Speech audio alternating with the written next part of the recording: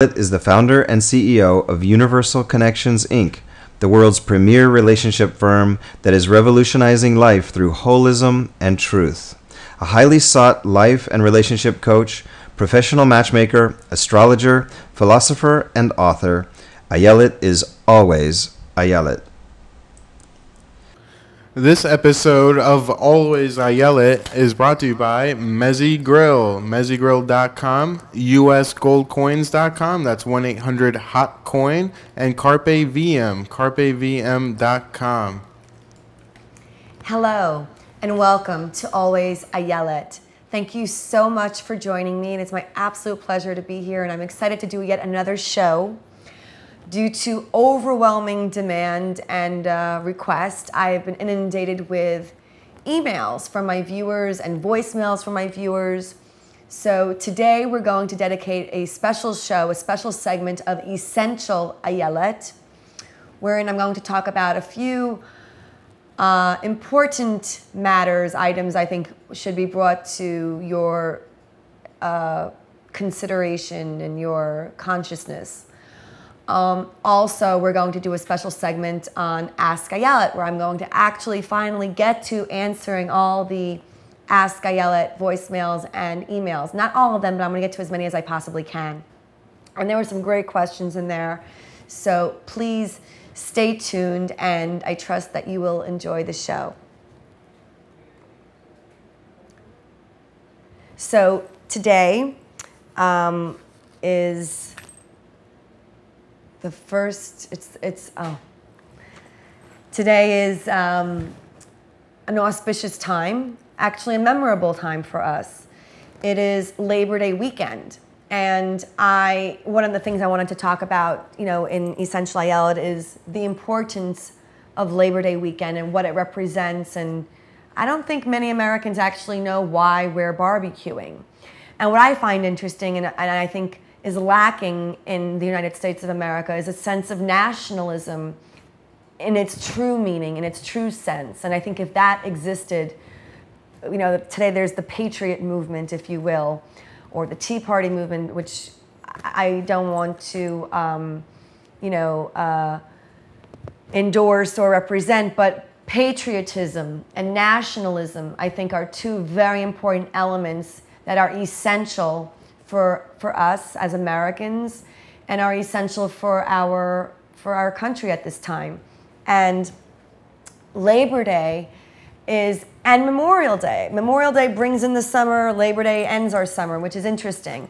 And both of these days actually have somber origins, but yet we're barbecuing, getting drunk, and using it as marking points for the beginning and end of the fun season of summertime in the United States of America.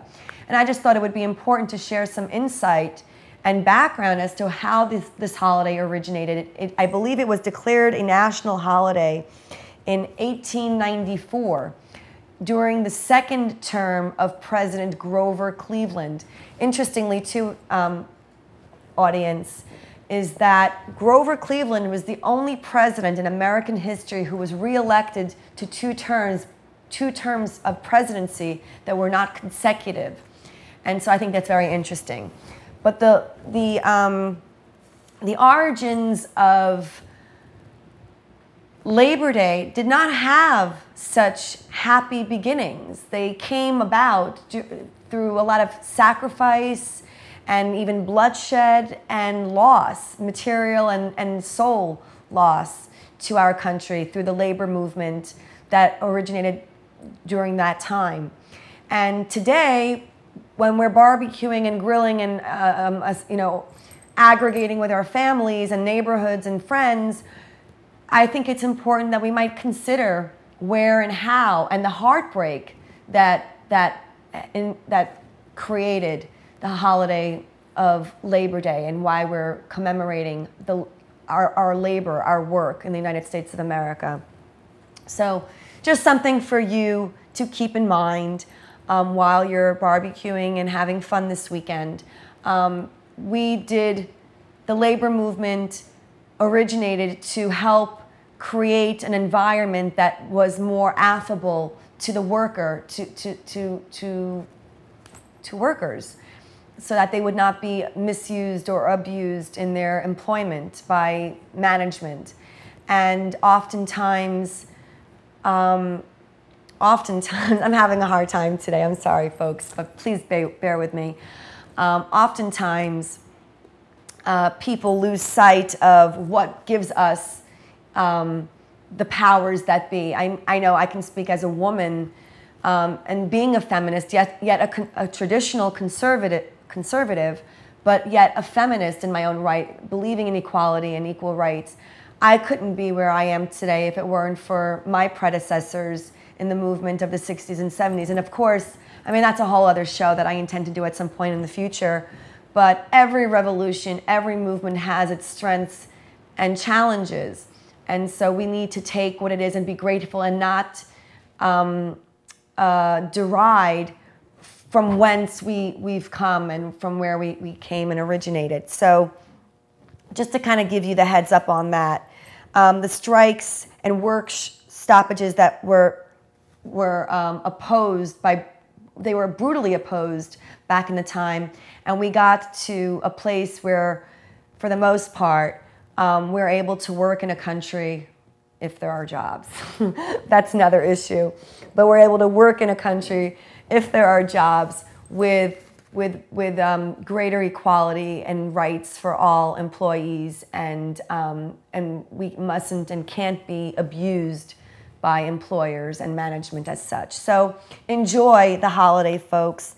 And I wanted to bring up a very important word that has come across my palate, especially today on my ride into Manhattan. I was thinking of the heartbreak that ensued that created the holiday of Labor Day. And I'm preparing a very important show next week, which I urge you all to watch. It's a very important show. It's going to be my commemorative episode for 9/11, the 9/11 Memoriam. And I have a family who is going to be joining me next week, and I was corresponding with them in preparation for the show next week. And the word heartbreak came to mind. And of course, my heart's been broken numerous times and in numerous ways. And as I was contemplating the words of my guest for next week, and she wrote in her email to me, she said, my heart is broken for, I wrote her with great compassion and exchanged with her a dialogue in writing, and I expressed my empathy and sympathy and compassion for her loss. She lost two of her children as a result of 9/11. And I remember corresponding with her husband and saying, is your wife still sane? Because I can't imagine the pain and anguish that one would experience to lose two of your children within 2 years. It's heart-wrenching, it's heartbreaking. My heart broke when I heard this. I was literally moved to tears for about 20 minutes. And so she wrote me back and she said, yes, my heart is broken forever. And so it moved me, and it made me think, and made me think about heartbreak. You know, what is heartbreak? And being the Ayelet that I am, and in my area of expertise, I've of course worked with this subject matter and throughout my career. And I have some thoughts that I'd like to share with you, and hopefully Christine is watching and all of you are watching, because heartbreak is a universal experience. Without getting too metaphysical or too spiritual, I will never denounce my spirituality, my sense of spirit, my sense of self, my relationship with God and what that means, and without getting into too much, and it isn't religious or about religion, it's just about who I am. But it is my belief that we have souls that live forever. Our souls are immortal.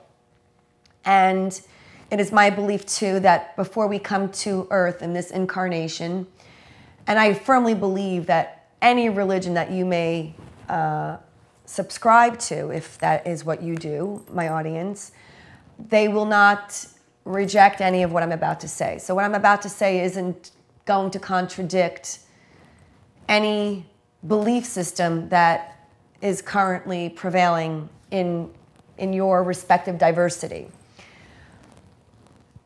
We have a soul, and I've had arguments and debates with atheists in my career, both professionally, personally, and even familially. And, you know, an atheist allegedly doesn't believe in God.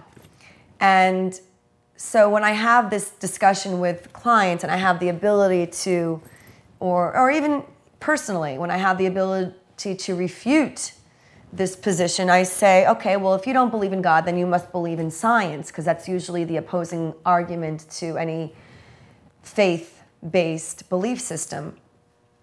And the person would generally say, yes, I believe in science. So I would say, well, in 7th grade science class, I remember learning that, then I would say that, okay, well, do you believe in energy? And as a scientist, of course we believe in energy.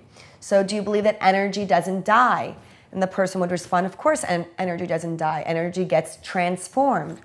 Well, don't you believe that there's an energy force within you that propels your life, that sustains your life, your existence? And the person would say, of course. Well, what do you think happens when your body dies? That energy moves on. And that energy, in my belief, is your soul, your spirit, the core, the essence of who you are. And so it is also my belief that before we come to, we're here to learn, folks. We're here to learn. Our life on this planet is full of heartbreak. And oftentimes the heartbreak you're experiencing or you're feeling isn't necessarily caused or even precipitated by what you think it is. And I think I just said that correctly. The heartbreak that we're feeling is embedded within our psyches from before we even came here. And they're here to show us and teach us that which we must master, which we must learn, which we must overcome in order to grow and evolve spiritually. And please don't take this in the wrong light, as if I don't empathize with the loss of a son or the loss of a daughter or the loss of any loved one or of anything whatsoever. I have less compassion for material loss, but a loss of life, a loss of blood and soul it's irreparable, but there is purpose even in that pain. I believe there was also the debate about heaven and hell and the discussion on heaven and hell. And I believe that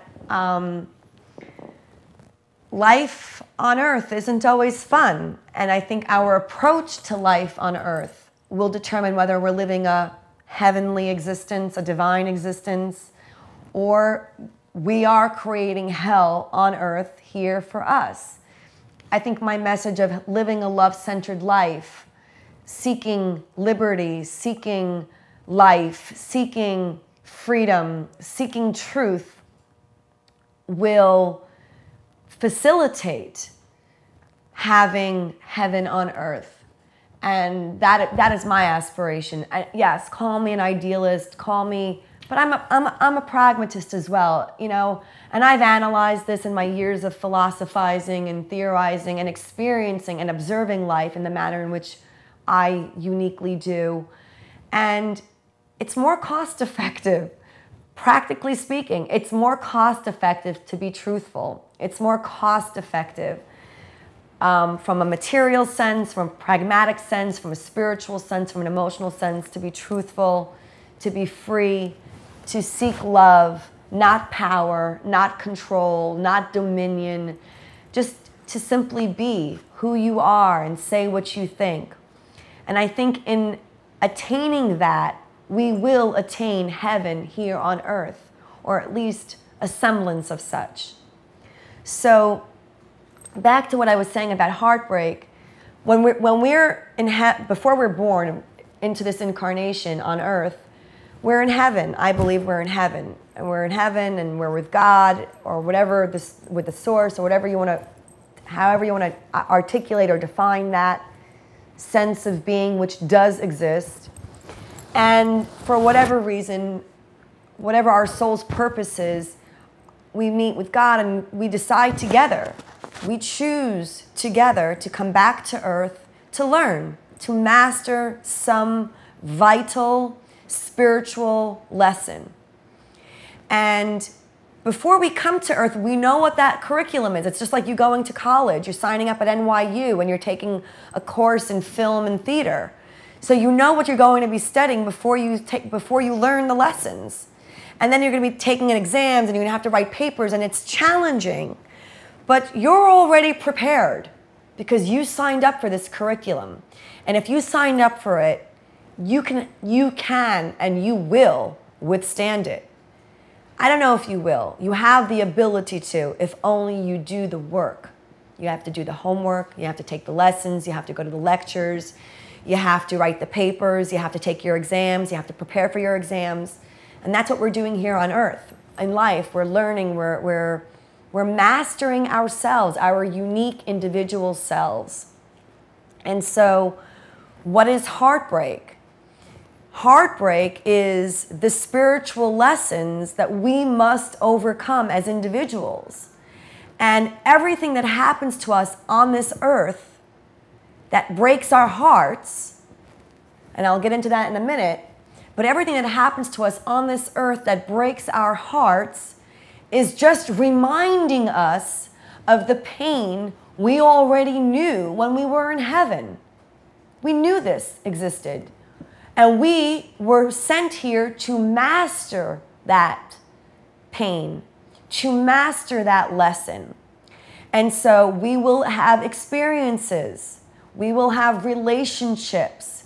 We will have gains and losses and joys and sorrows that will remind us of what we inherently already know.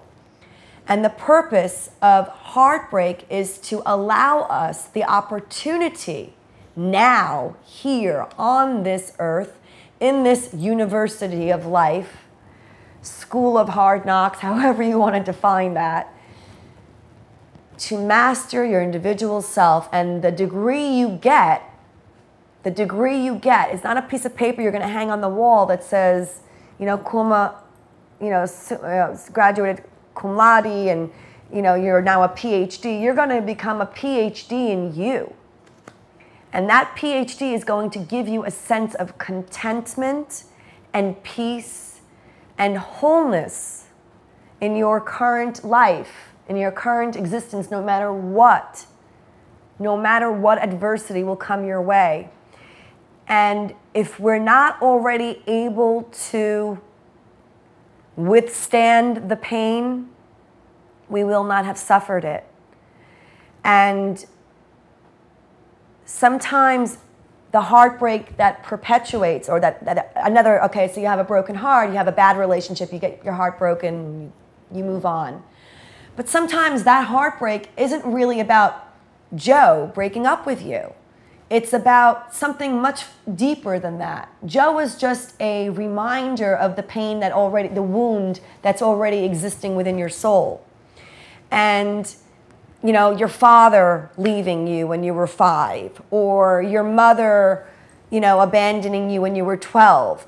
Whatever the wound, or your mother dying when you were 12, that's a horrible pain for anyone to endure.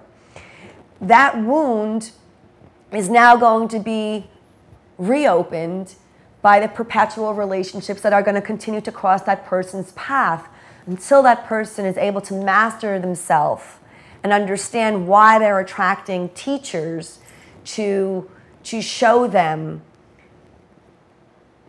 to re-show them the pain that they already know. They're going to attract, or we're going to attract teachers to help us overcome this pain, and to, God willing, with our own unique individual strengths, eventually grow grow, and evolve from that experience. So if you just, were dating someone for the last 3 months and, it didn't work out and now you're heartbroken because what is heartbreak from a pragmatic sense?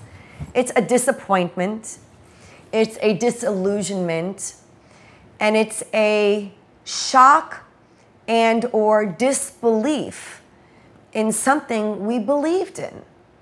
That's what breaks our hearts. As little children, we believe our mommies and daddies are going to love us and protect us and care for us and be with us forever and guide us and cherish us forever. And a lot of times that doesn't happen in one way or another, but the wound is still the same. My cousin, 37 years old, prime of his life, a good husband, a good father, just dropped dead. Just finished his shift and dropped dead at the age of 37. He left behind 3 little girls. Is the pain for those little girls any different than the pain of a father just upping and leaving, when they were 12 or 13? No, it's the same wound. It's the same scar. The factors that created that wound are different in each of our respective lives, but the wound is still the same. There's a sense of abandonment for those little girls. There's a sense of loss. There's a sense of grieving. And that's a wound that is going to recur in their lives, unfortunately, and hopefully they'll find the strength to overcome and to grow from this and eventually heal. So heartbreak is created from a sense of loss, a sense of disillusionment, a sense of disappointment, a sense of, disbelief.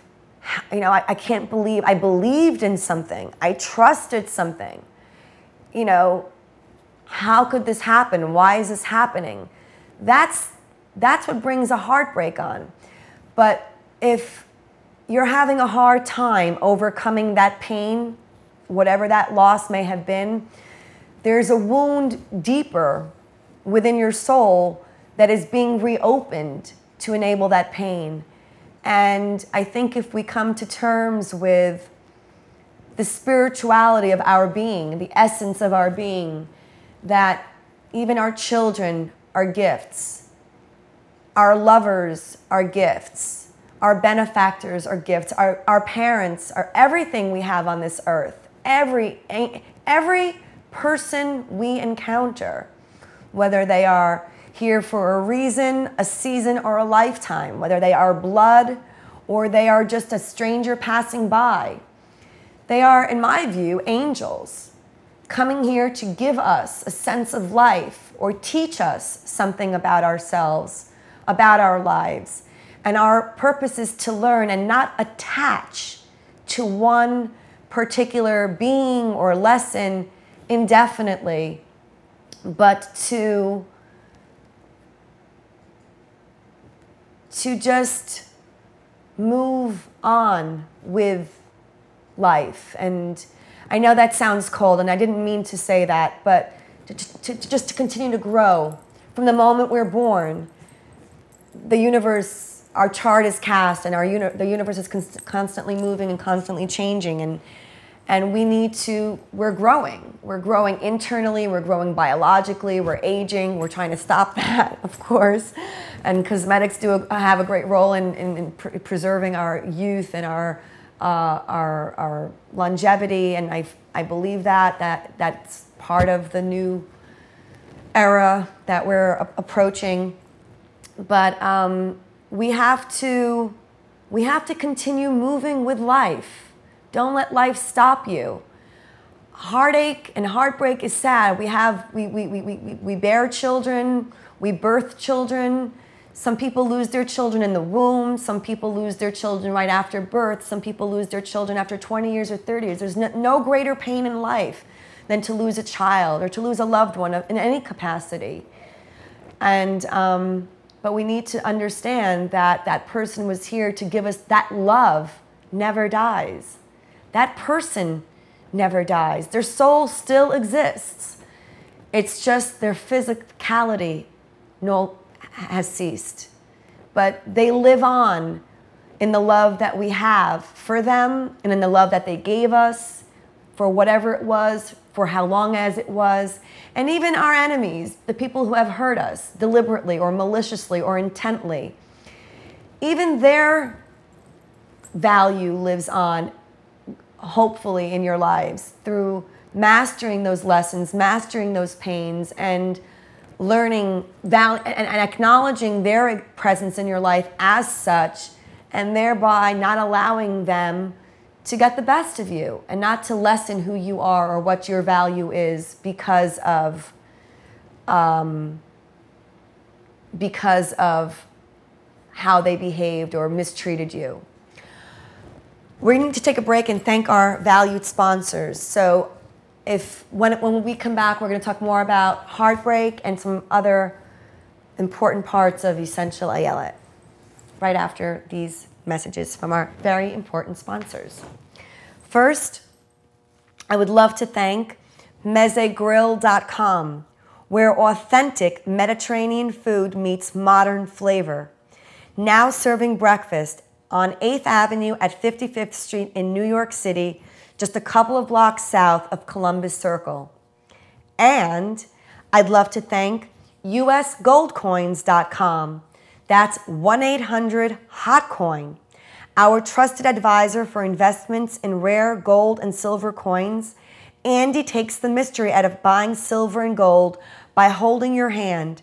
They take a hands-on approach. Better to call and speak directly for current inventory.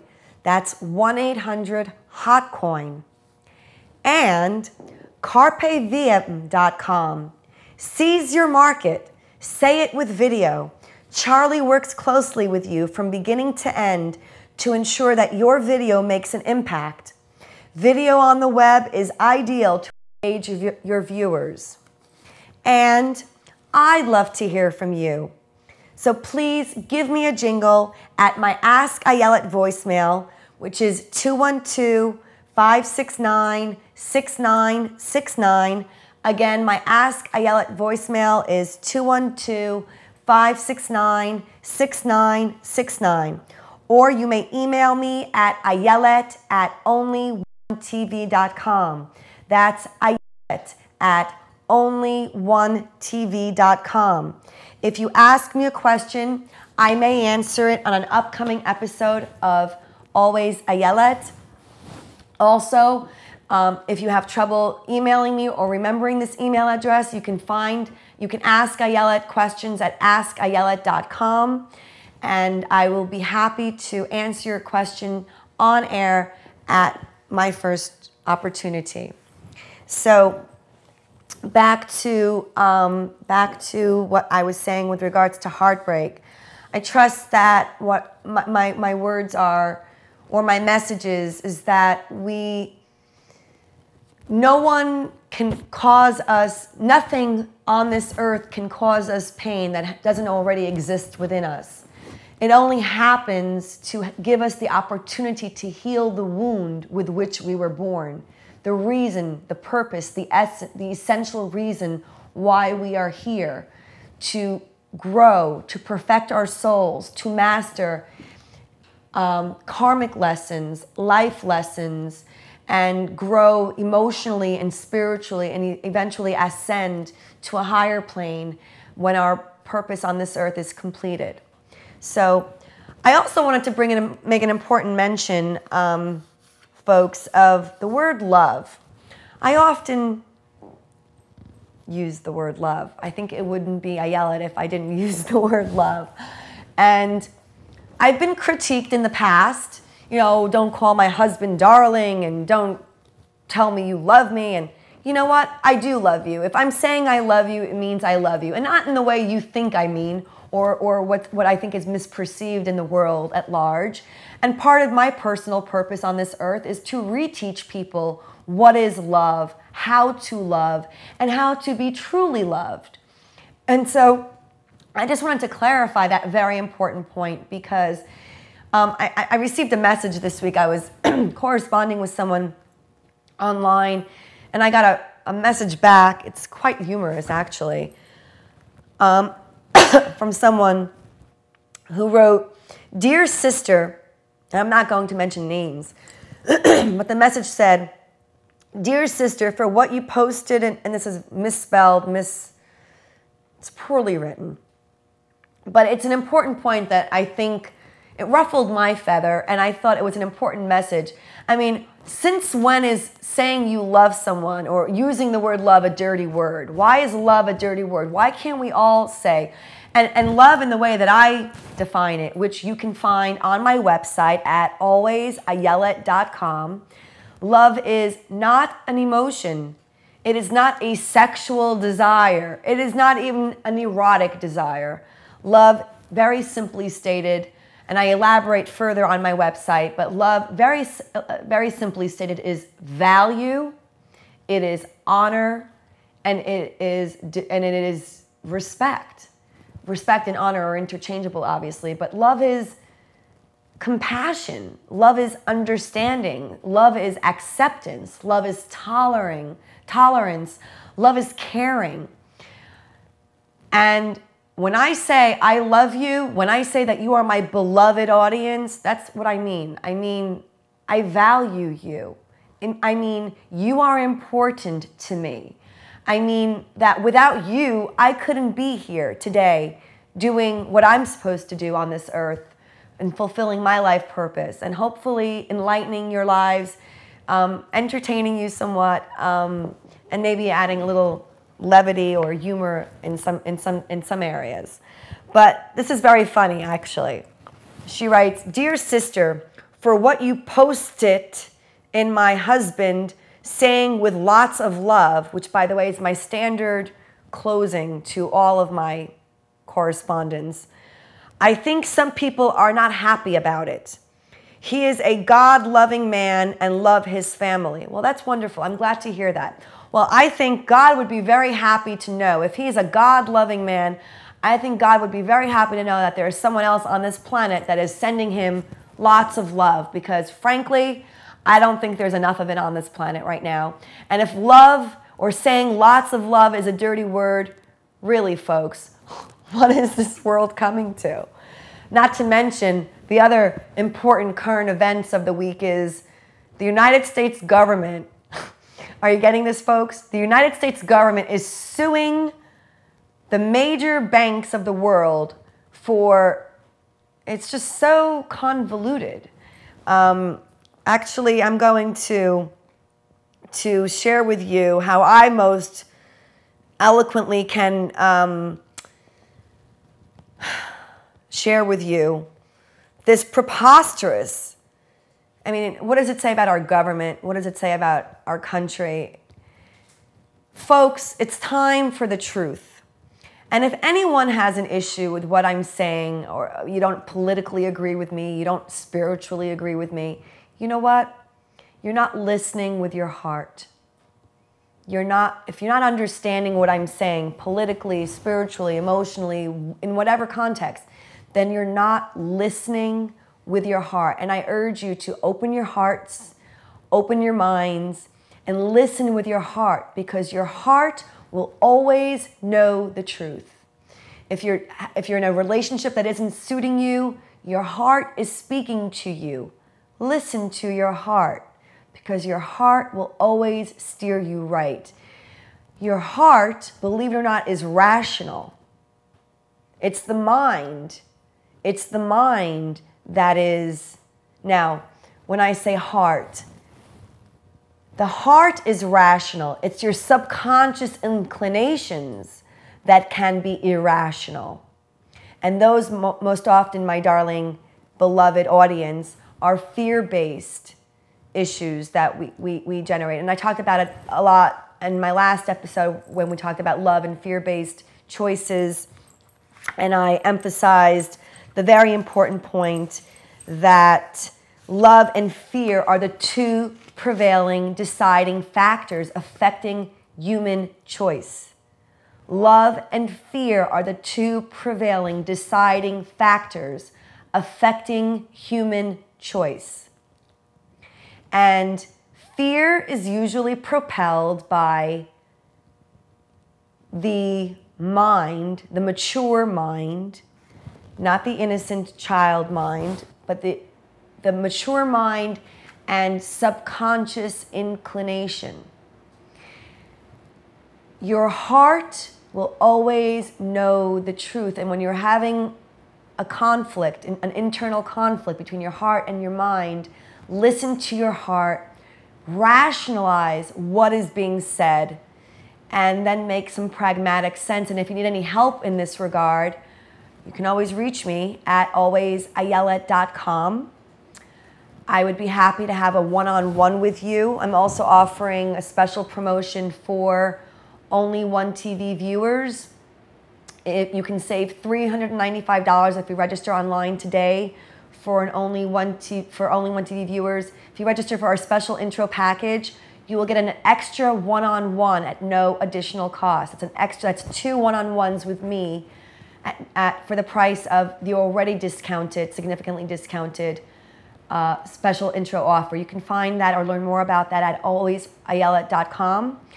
You can always call me at my Ask Ayelet voicemail, which is 212-569-6969. Again, my Ask Ayelet voicemail number is 212-569-6969.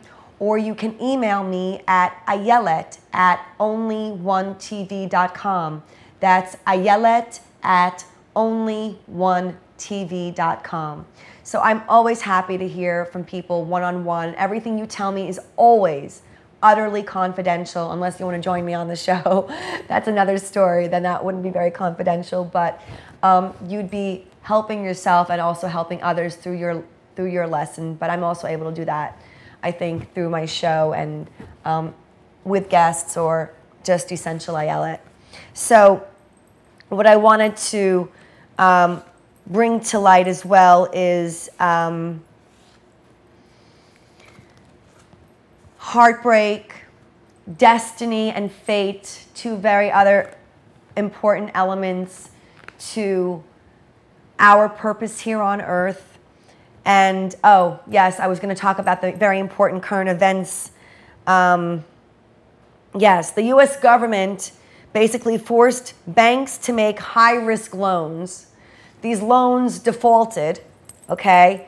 And so the government takes over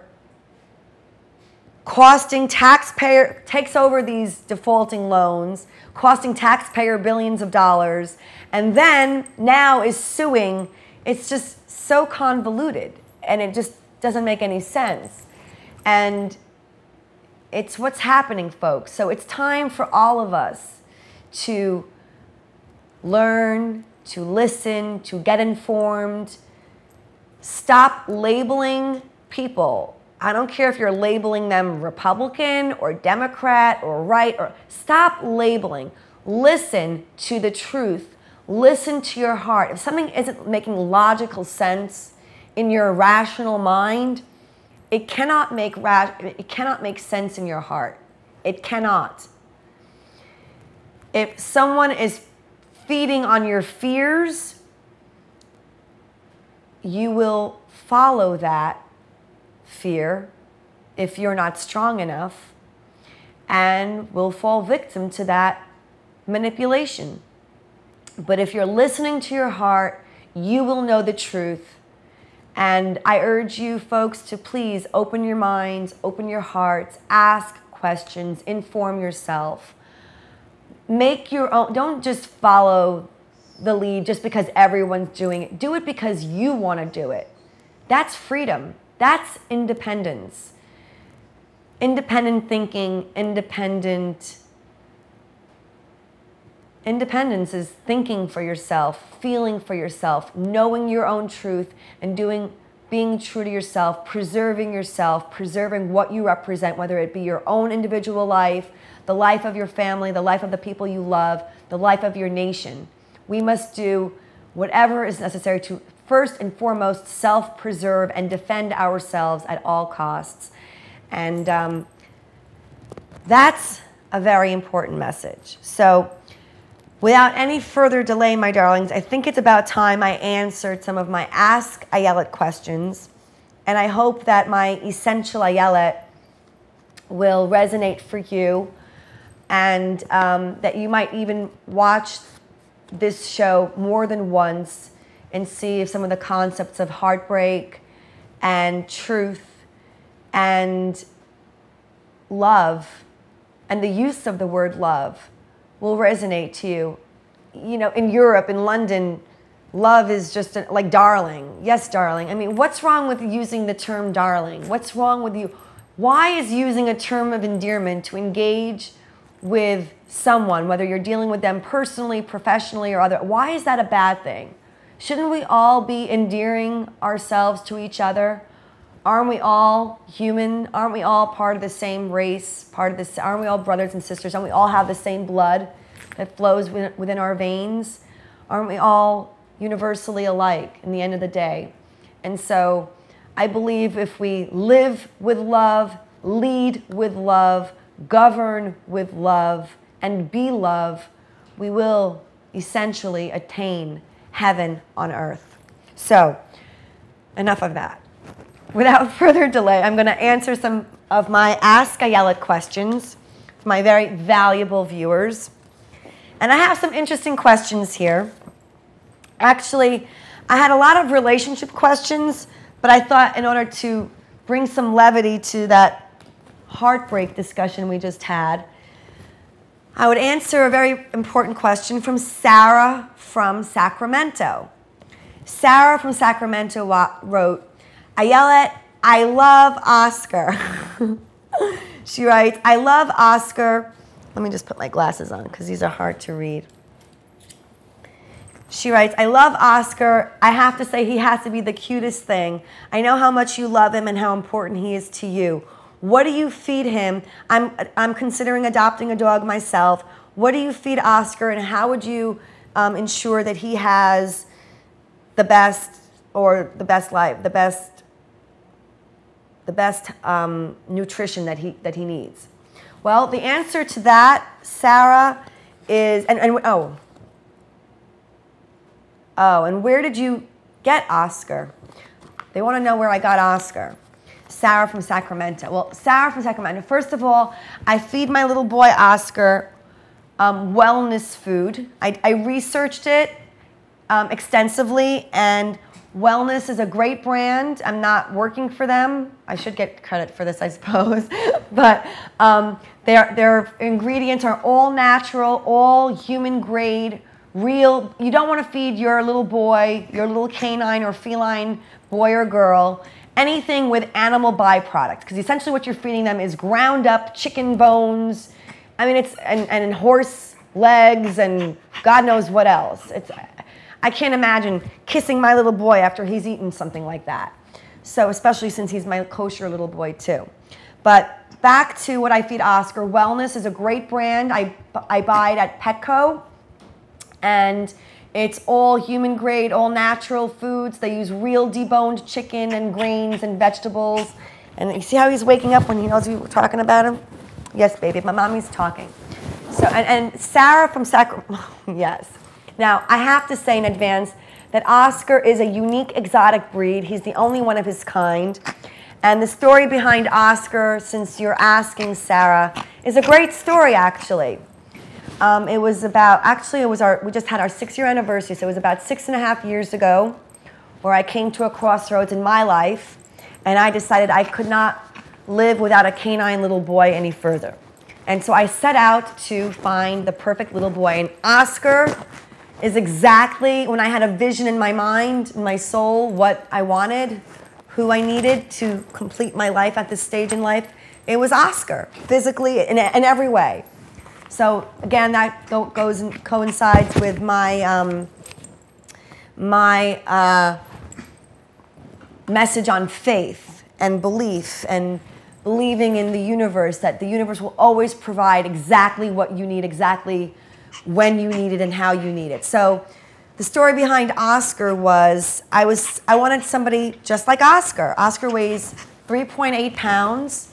He fits in a carrier bag, and yes, I dined with him in 5-star restaurants, and I've stayed at 5-star hotels, and no one ever knew the wiser because he's my little angel. And yes, he knows we're talking about him. Yes, Oscar, okay. Oh, Mommy's sorry, Pumpkin. I'm sorry about that. What happened? Yeah, Oscar is very sensitive. So I always teach my clients that there's two sides to every coin. So that part that makes him so affectionate and loving and darling also makes him a little bit of a mama's boy. So, but I got that out of my system with Oscar and not my biological son. But anyway, so the story with Oscar, I was setting out to find a little boy, and I was researching and learning and discovered that there were a lot of not nice people on the internet out in the world marketing little boys and girls, because that's what they are to me. They are all God's creatures. They're all little boys and girls. And in my venture of, getting Oscar, making sure that I get a good, a healthy little boy, I learned the proper questions to ask, to discern whether or not this is a real deal breeder or just another, bad group of people trying to, exploit animals and people in the process. So in my search, I wanted a cute little dog. I was thinking a Maltese. I was thinking a Yorkie. My mom had a Yorkie at the time. I was allergic to Yorkies, and I am allergic, but I'm not allergic to Oscar, FYI. Oscar is hypoallergenic. So my mom suggested I get a Papillon. She thought that would be the perfect little canine for me. And so I didn't know what a Papillon was, believe it or not. But I went online, and at that point, I had already started researching the adoption process. And when I went online and I found Papillon, the first website I found, I called, and the lady I discovered immediately was the real deal breeder. Long story short, she had been breeding champion Papillons for the last 10 or 15 years prior to this episode. And she just rescued Oscar's biological mother from a woman who apparently didn't know what she was doing, and she put Oscar's biological mother in a room with Oscar's biological father. Oscar's biological mother's name was Jasmine, and his biological father's name was Zachary. And Zachary was a feisty little one. And if you want to learn more about this, you can go to my Facebook, my Always Ayelet Facebook page, and you can see the photo story, the photo journal of Oscar and his life and the onset of his life. And so I'm hoping this is answering your question. But Oscar, when people ask me, oh, what kind of dog is Oscar? What kind of breed is he? I say he's a unique exotic breed. He's the only one of his kind. Oh, but what kind is he? Well, I gave you half the story. To learn the other half, you're going to have to go on my Facebook and watch the photo journal to learn more. And so Oscar was born, I believe, right about the time I contacted the breeder. And there were 4 in the litter. I was clear that I wanted a little boy. And in the litter, there were 3 boys and 1 little girl. And the first boy was Oscar. The second boy was black and white. And I'm sort of partial to black and white. And the third was another boy that was Oscar's color. And then the fourth was a little girl. So I was certain I didn't want a little girl. And I won't elaborate as to why I didn't want a little girl. But I was torn between the first puppy and the puppy number 2. Puppy number 2 was black and white, which was sort of like my theme color and how I kind of see the world. And I was inclined towards number 2. But puppy number 1, and I told Kay, the breeder, that I wanted a little boy that I could take with me. I have a very dynamic lifestyle, and I'm working all the time. I have a very dynamic lifestyle. And puppy number 2 was growing, that I wanted a little puppy that I could put in my bag and take everywhere with me. And puppy number 2 was growing at twice the rate of puppy number 1. So in the end, I think it was at 15 days old, I made the life-changing decision to choose puppy number 1. I named him Oscar. Oscar is my name. I named him after Oscar Wilde, who was my absolute favorite writer. I fell in love with Oscar Wilde when I was in London, when I visited London in 1997, and I went to see a play in West End called An Ideal Husband, and I was deeply moved by the brilliance of his work. And I went out in London and bought the collection of all of his works. I believe 2 collections of all of his works. And then I said when I'd have a little boy, a little canine boy, I would name him Oscar, and so I did. So I named Oscar, and then at 12 weeks, I drove out to Wisconsin. He was in Wisconsin, 2 hours north of Green Bay, and I drove nonstop, 15 hours straight. Don't ever drive through the state of Ohio, FYI, if you're trying to avoid any traffic infractions. I drove out 15 hours straight, got to the breeder at 2 a.m. Eastern time, which was 1 a.m. Central time, stayed the night, and the following morning, I'll never forget my little boy, the first time we met in person. He came out on the it was August 7th, and he came out on the little picnic table they had in the backyard, and he was shaking, he was all tiny, and I drove him home the next day, 15 hours straight through, the whole ride, not a peep, not a poop, not a pee-pee, nothing. And we've never been apart since, and that's my story from my little Oscar. And so I haven't fixed Oscar. It's against my faith to do so. It's, in my belief, it's denying the animal inclination to procreate, in my opinion, is a travesty of justice and is inhumane. And of course, I protect my little boy, and he hasn't misbehaved. He's still a virgin, my little Oscar. We need to find him. Yes, Oscar, yes. He's in love with his mommy. We need to find him a little virgin Shih Tzu. To procreate with. And God willing, if anyone's interested when that time comes, I'd be happy to give any female puppies to those of you who would like another Oscar, because he's the only one of his kind. And so I hope this answers your question, Sarah from Sacramento. And I wish you luck in your search for a little canine friend. And I have to say, it's the best love, but you have to give. Oscar doesn't wear a leash. The love that I profess, I have with Oscar, there is freedom, there is love, there is trust, there is caring, there is understanding. And he was born into a breeder's environment where he was bred in that manner, and I continued on as such. And that is why he is the way he is with me, and he's so well behaved, and etc. So you reap what you sow, but start off with a real deal breeder. Know the questions to ask the right questions, and then make your choice. And I wish you lots of luck and lots of love in your quest for your perfect little canine boy or girl, and or feline boy or girl. Because it's the best thing. Oscar's the best thing that's ever happened to me thus far. I have, I think, time for one more question. John from Long Island asks, how does one build a healthy, lasting, and truly loving relationship? Thank you for your question, John. I really do appreciate it. You're going to have to continue watching my shows, you know, into the future. You can also log on to give you the answer in a nutshell. You're also going to have to log on to my website at alwaysayelet.com to learn more about what true love is and what a lasting, truly loving relationship is, what I refer to as a true connection.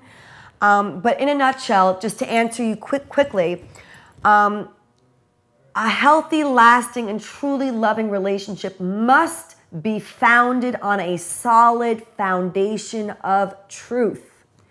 It must be founded on a solid foundation of truth. If your relationship is founded on a lie, on a manipulation, on any coercion, on any sense of fear whatsoever, it may last, but it's not a loving relationship. And if you've seen any of my previous episodes, you'll know that marriage, lasting, loving relationships are not a marathon. Oh, how long can we stick it out? No. That's living a hell. That's living a fear-based life. That's living hell on earth. Living the heaven that I refer to, living a love-centered life, must be founded on a foundation of truth. So if you're online trying to meet people and you're lying about your age, or you're projecting nonsense of who you think you are or who you wish you are, that's not how you're going to find true love in your life.